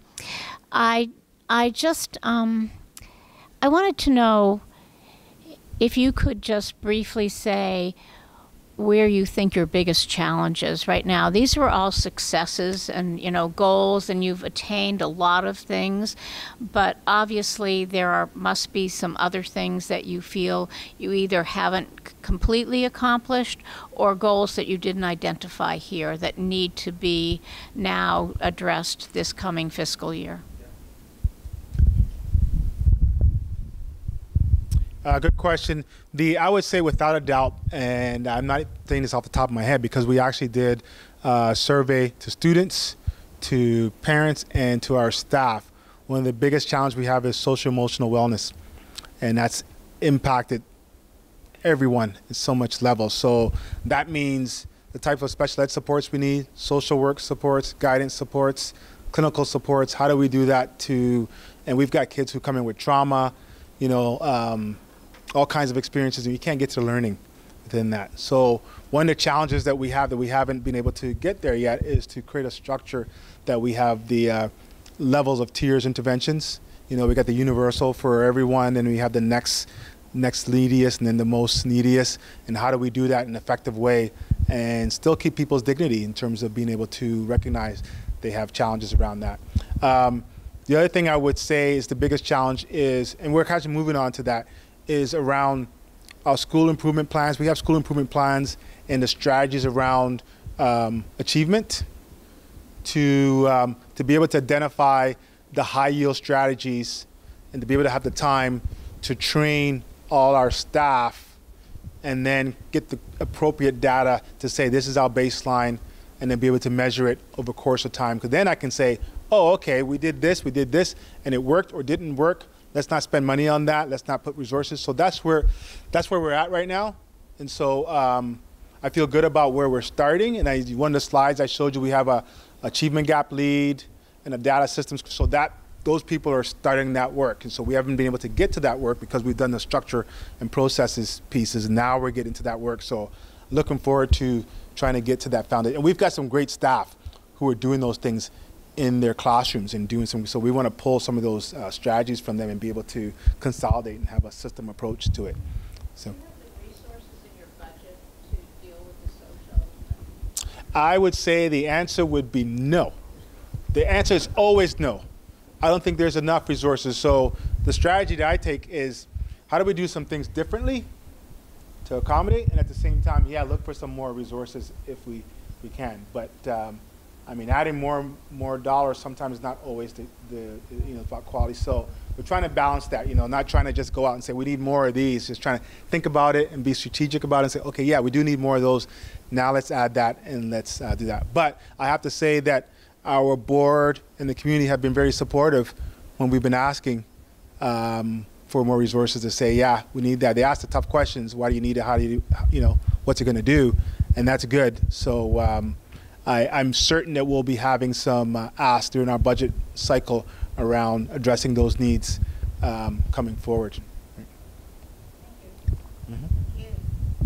So, do we want to take one more question? We are at 9:01. One quick. Thanks. Y'all, thanks very much for the presentation. Do you ever try to, not you personally, but the district, try to quantify the value of the high school so that you can put successes and positive trend, positive or negative, I guess, but positive trends, hopefully, in some sort of, use Mark's word, economic context, so that you can, I'm not quite sure what the word is, but articulately, I guess,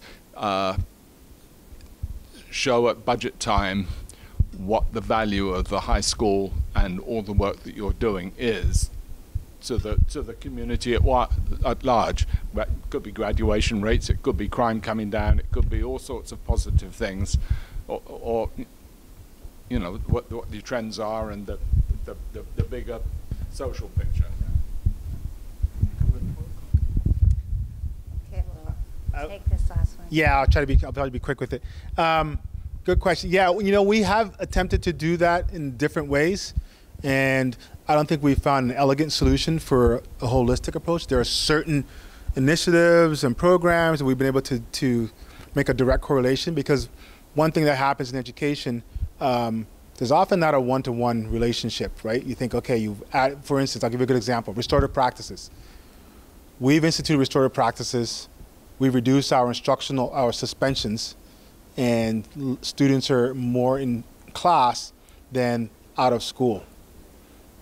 Can we attribute everything to restorative practice? I would say not, right? There might be other elements that are in there.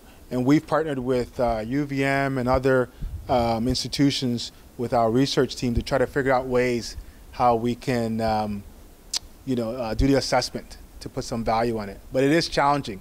I know when I first came, we tried to do that because we were really trying to balance the budget and trying to figure out, okay, what's economical, and we did do some of those analysis, but I didn't totally trust it all because there are so many other variables that you don't consider, so it's not a direct, but it is challenging. But some programs we can do that, but for the high school overall, I know you can do a ratio in terms of how many students and what we pay and work out and get a number of it and do a formula with the achievement, but it doesn't give you what's in between, right? So it is challenging, but that would be good if I could have something clear like that and people can say, you're investing this and this is what you're going to get, and make those guarantees. That would be, if you get any idea, if you know anybody who's doing that, please let me know, because that would be great. Thank you so much. That's great. Thank you. So good night, everybody. Thank you for coming. And next month, we clarified the officer's coming. He said he'll come back for a half hour, so bring your questions about traffic and whatever else. Housing. Excuse me? Housing. Yeah. Thank you.